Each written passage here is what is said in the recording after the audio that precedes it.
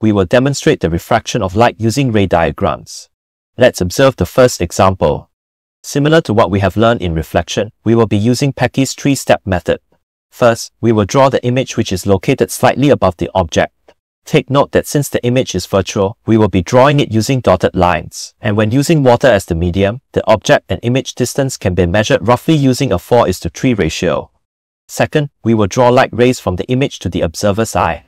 Take note that the light rays beneath the water surface are imaginary, thus they are drawn using dotted lines. On the other hand, the light rays emerging from the water boundary are real, therefore they are drawn using solid lines. In the last step, we will connect solid light rays from the object to the point of incidence to complete the ray diagram. Let's take a look at another example for a better understanding. In this diagram, we have a straw that is partially inserted into a cup of water.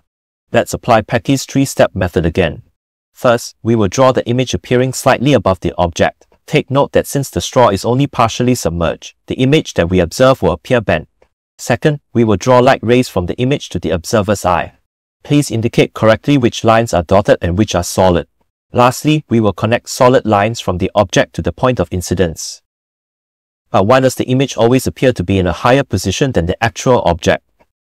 That is because our brains can only perceive light entering into our eyes in a straight line. Our eyes are unable to detect the bending of light due to it traveling from a denser to a less dense medium. As a result, light rays will appear to come from an image that is located above the object,